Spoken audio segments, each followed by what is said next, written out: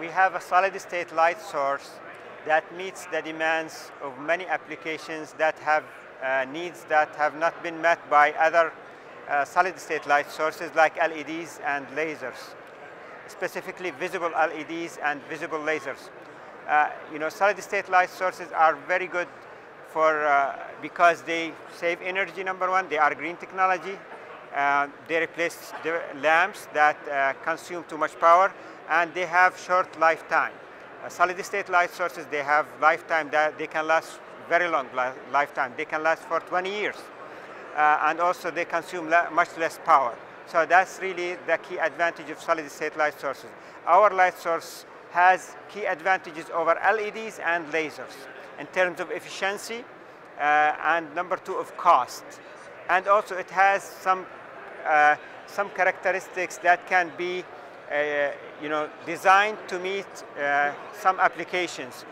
Some of these applications that like projection systems, specifically cinema projectors, and number two, like headlamps in cars and other automotive applications. These have certain demands that have not been met by LEDs or lasers, and our light source meet these demands.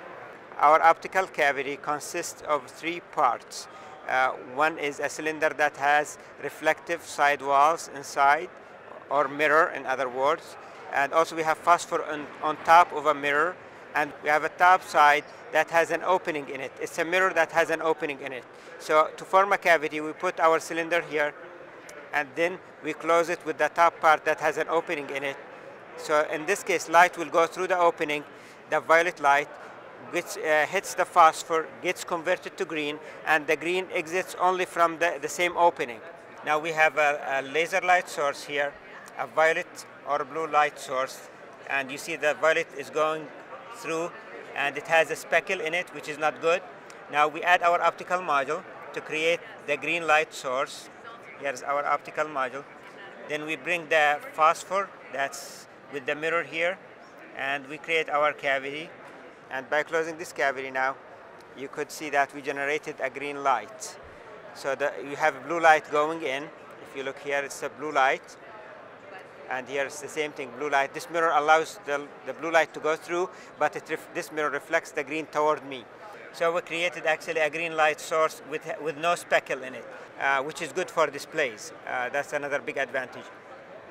Now, one of the key advantages for our application is that you can couple more light into it, which means that you can add more lasers and then get more light. This, like LEDs, cannot do that for certain applications, like projectors. If you add actually more LEDs, the light will be wasted because it cannot get into the screen. That's why cinema projectors, for example, till today, they use lamps. They cannot use LEDs. Even though if you combine 100 LEDs together, they can actually generate light that satisfies cinema projectors. But that doesn't work because that light will be wasted and it will never get to the screen. In our light source, this is different because you can add more lasers in an array like this one here that has 24 lasers. For example, they can be coupled by optics to go to our light source or our cavity here, and then generate again the same size cavity. And in this case here, you see that you have another green light source. But in this case, you're adding more power in this case. Our light source is low cost compared to lasers, and also it's scalable, which means that depending on how much light you want, you can scale this light source. LEDs are not scalable. For many applications that we are addressing, if you add more LEDs, the light is wasted, cannot get to the screen. In our case, it's the opposite. As you add more lasers, you get all the light to the screen. So our light is scalable and low cost at the same time. And also it saves energy, which means it's low power.